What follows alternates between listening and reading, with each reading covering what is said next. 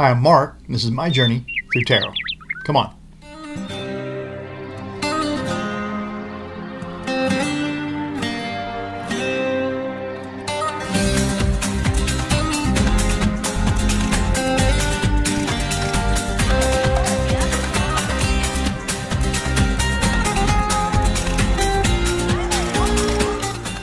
Hey, so today's going to be a 4-card oracle you pick. So 4 cards that will be oracle cards. I'm going to use an animal spirit deck for that. And then we'll do a dyadic cross on those 4 cards to drill down and see if there's some further meaning for you for that. So think of your questions, clear your mind, and let's get into this 4-card oracle you pick for the dyadic cross. So the cards today are going to be the animal spirit for oracle cards and the Japaritse tarot for the divination. I'll show you these cards really quickly. And this animal spirit are by Kim Krans. She's an Australian artist, and she draws these by hand. So these are hand drawn. All this detail you see is what she suffers through to bring these cards to you. Okay, so she's a wonderful artist. She's got a terrific tarot deck that I have. These cards came to me without a guidebook, so I wasn't really sure how to interpret them. So I just go with my gut for these cards.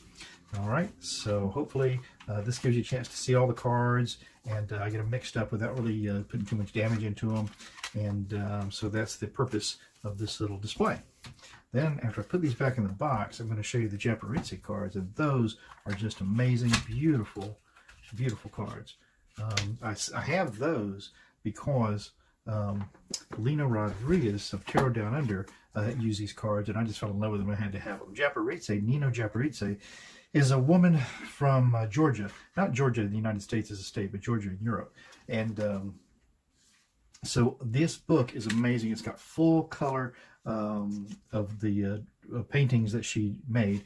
A very nice description. And in the front of it even, the fellow who makes this description tells us a little bit about himself and about her.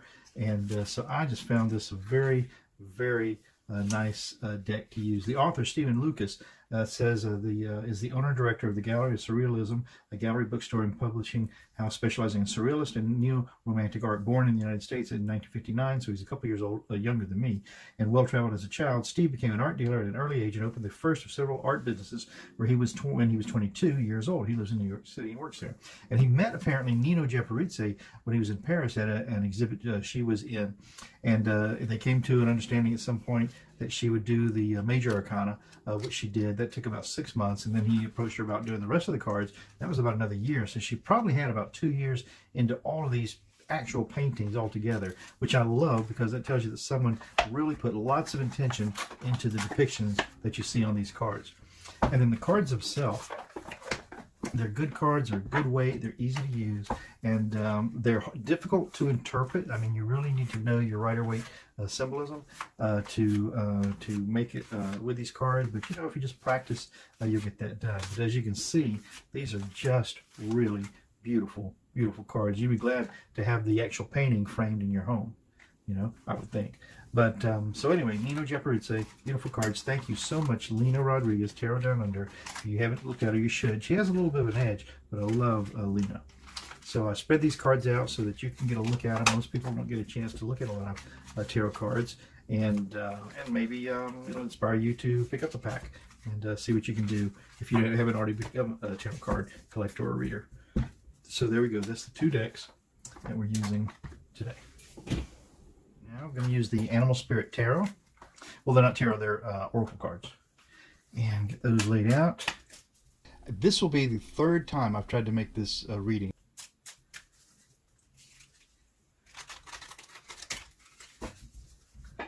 Take 4. 1, 2, 3, 4. Go ahead and put those away.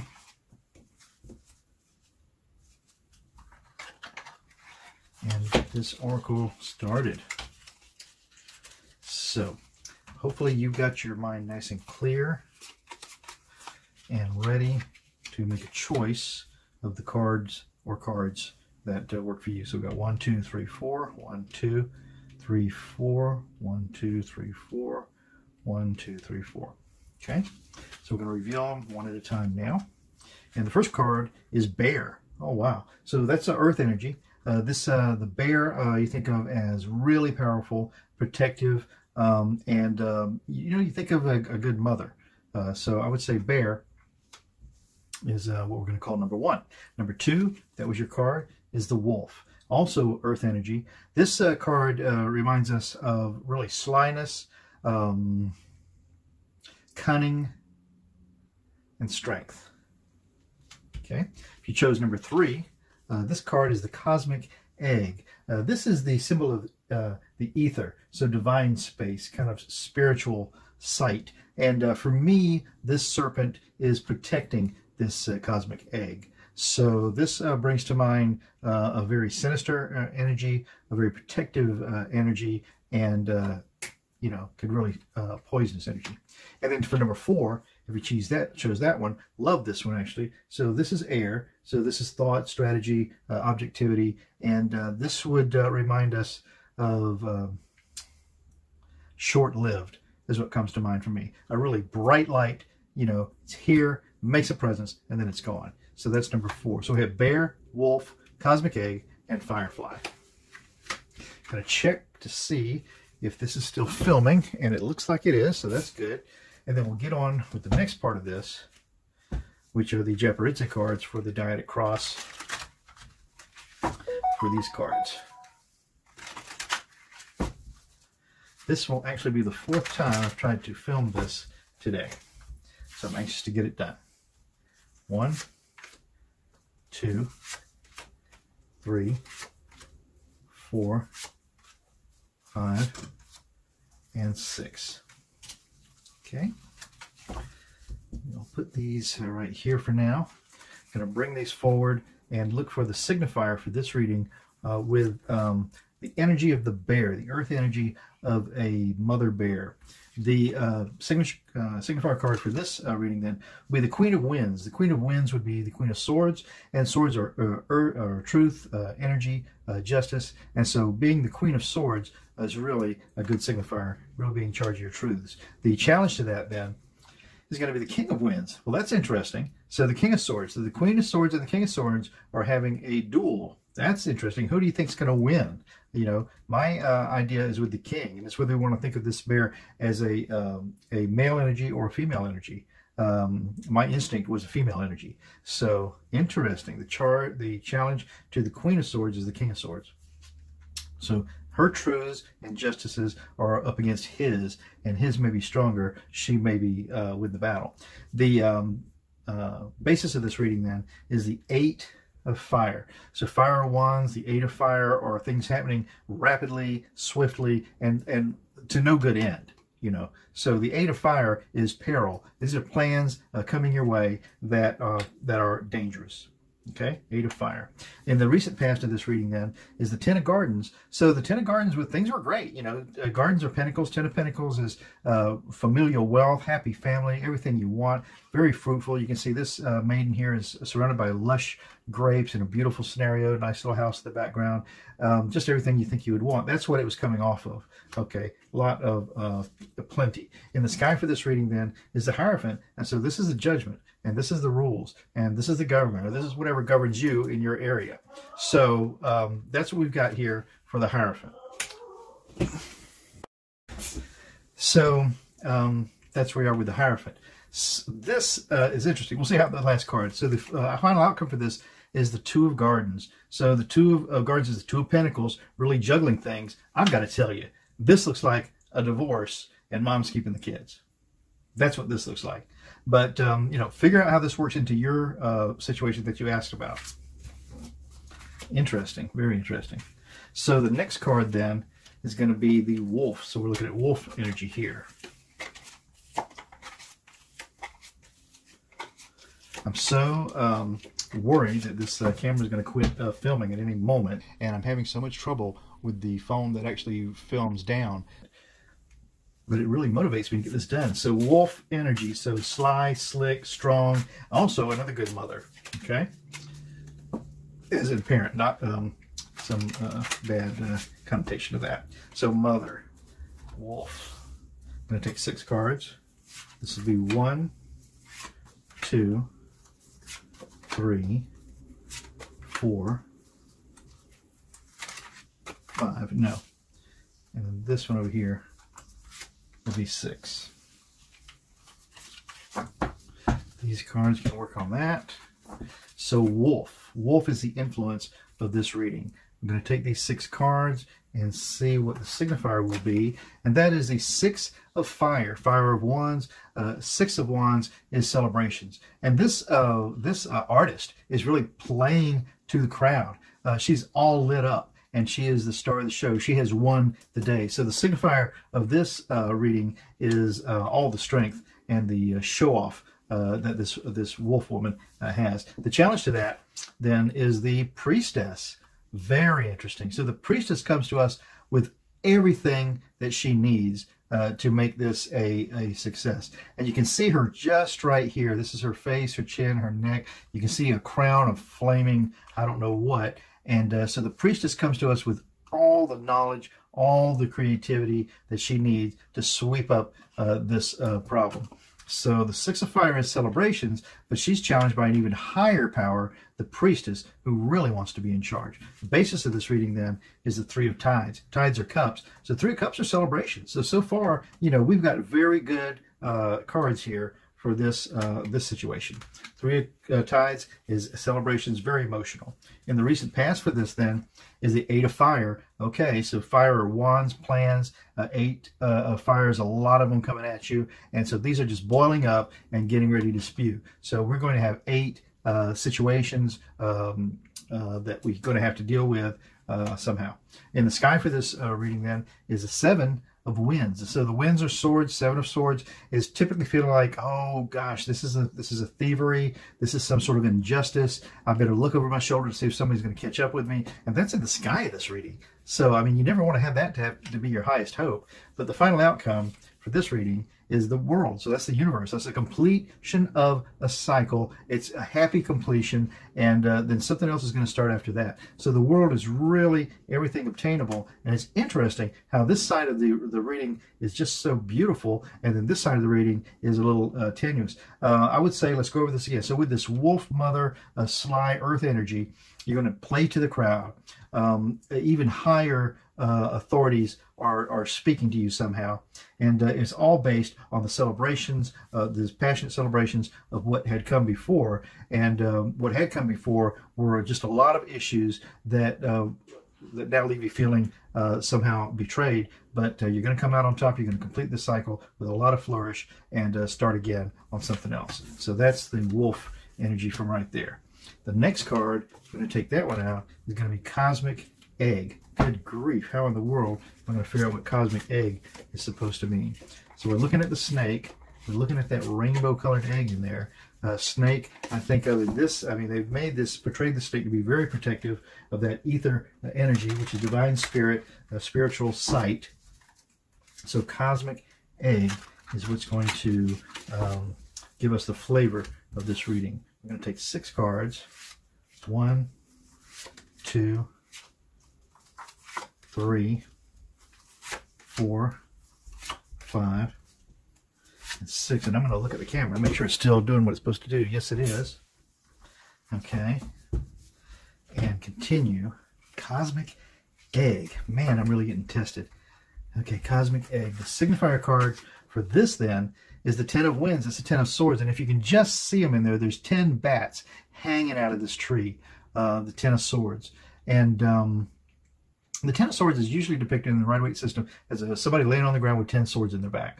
But here we've got these 10 bats, which, you know, this doesn't seem like an end to me, but I guess it has to be. The 10 of Swords traditionally is the end, definite finish of a cycle, and then something else is going to start next. So these are 2 sinister-looking cards. The challenge to this 10 of Winds, then, is the Stranger of Tides. So the Tides are cups, and the Stranger is equivalent to the Knight. So the Knight of Cups comes to us dressed up almost like a leopard-looking animal, really with a mask to present to the world, but really, really somebody who's watching every single thing that's going on.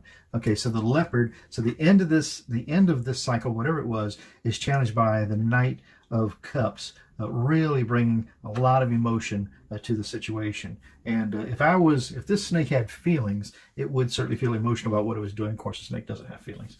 Now, the base of this reading is the Ace of Gardens. Gardens are pentacles, so this is an Ace of Pentacles, just a big offering of everything bountiful. Okay, so this is just a great big offering of let's get this going. And how in the world did we get to a signifier of the end? The recent past for this then is going to be the Eight of Wands. Eight of Winds rather. And the Eight of Winds is the Eight of Swords. So this woman is feeling just trapped, like she can't get out. It may be that she could just reach out and turn this handle and the door opens. But she really is in despair over this whole situation that she's in with that snake energy kind of winding around. The sky for this reading is the Page of Swords, Page of Swords. Jester of Winds will be the Page of Swords. And so this Page of Swords has captured one of these bats. He's bringing it up to the gang to say, hey, okay, here's what I've got, and what should we do? I'm not sure. I'm not confident. The Page of Swords really bringing a message to the front. Likely outcome of this then is the Stranger of Swords of Winds. So that'd be the Stranger of Winds would be equivalent to the Knight of Swords. And this Knight of Swords is very interesting. This is some very surrealist art that we're looking at here. But this is just like a centipede really wrapped around this issue. There's just some eyes peeking out. This bat is almost worn like a hat on top of this figure, who, if you squint a little bit, just looks like somebody standing with their arms behind their back looking ahead. And this could almost be a muffler or a scarf in a cold, windy day. So, so the Stranger of Winds, the Knight of Swords is the final outcome. Knight of Swords is going to get their point across. They're going to get this truth, this rule, this justice out there. Let me say this one more time. So we started with the signifier and keeping in mind the cosmic egg. Really don't know if this has some special significance, but for me, the snake is protecting something precious here. So we had the Ten of Swords, which really is the end of a cycle. We had the Knight of Cups, which is really bringing forth a big dose of emotion. The Ace of Guards, which is the Ace of Pentacles, was how this started out. So it was a big offer of value, was how it was is the basis of all of this. But in the recent past, we were feeling a bit trapped as this Eight of Winds. That's the Eight of Swords, and the Page of Swords, the Jester of Winds, comes to us with an offering that hopefully we can turn into, we can bump it up to this Knight of Swords that'll give us a little more power. I don't know. I hope that made sense for somebody. The next one that we have is going to be the Firefly. Love that card. Firefly. Seems like very positive energy, but short-lived. But I mean, with such a big reward for the time that's spent here. Of course, that's air energy, thoughts, strategy, objectivity. So air energy for this Firefly. And look at that thing. He is just ready to make his presence known and get this done. I'm going to take 6 cards for a Firefly. 1, 2, 3, 4, 5, and 6. Done with these cards. And we will now talk about Firefly as a determining energy for this read, with the signifier as the Jester of Tides. So this is like the Page of Cups. So the Jester of Tides is bringing us this cup of whatever it is, an offering to consider. So someone could be telling us a secret, as a matter of fact, something that will just flicker, and maybe like the Firefly, we should let it die away. The challenge to that, though, is the Five of Tides. So that's the Five of Cups. And the Five of Cups is really worrying over something lost. Now, look, this is a bride, it looks like here, who's pregnant. And this is in the company of 1, 2, 3, 4, 5, 6, what look like maybe 7 or 8, what look like coffins here, honestly. So this bride is really in sorrow over what she lost. And typically I tell you to look around. Well, she could look around. She's got a beautiful day. She's got a sunshine to walk toward, but she deserves her time of grief. So this Page of Cups bringing us a secret is giving us a time to think about, oh, this doesn't look good at all. This seems like someone's telling us we're being cheated on, and here we are pregnant at the altar, and we have to let love die and carry on because it's fleeting. But the basis of this reading is the stranger of winds. So winds are, these are cups. Yeah, that's right. Okay, so winds are swords.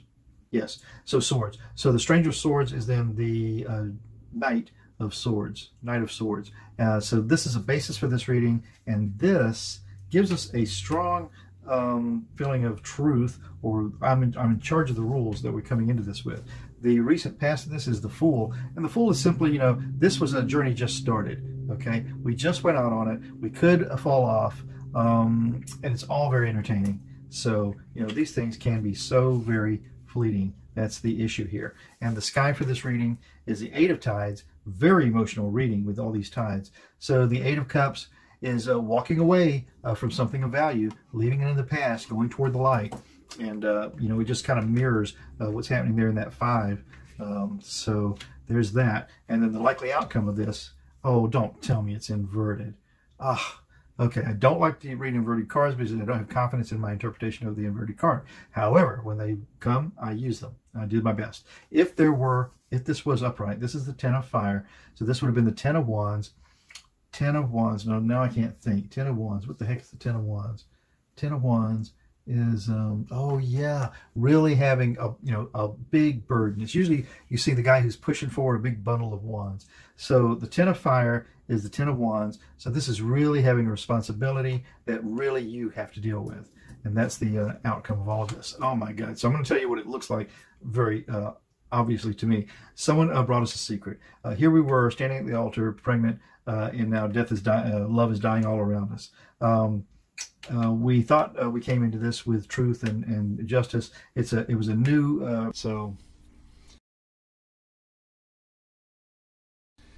number 3. Probably a relationship really was a spark. We're going to have to turn around and leave all this emotion behind and be strong. So I don't know that this is but this is a very direct message I get for these cards. So we'll just see how that all works out. Well, that's what we got.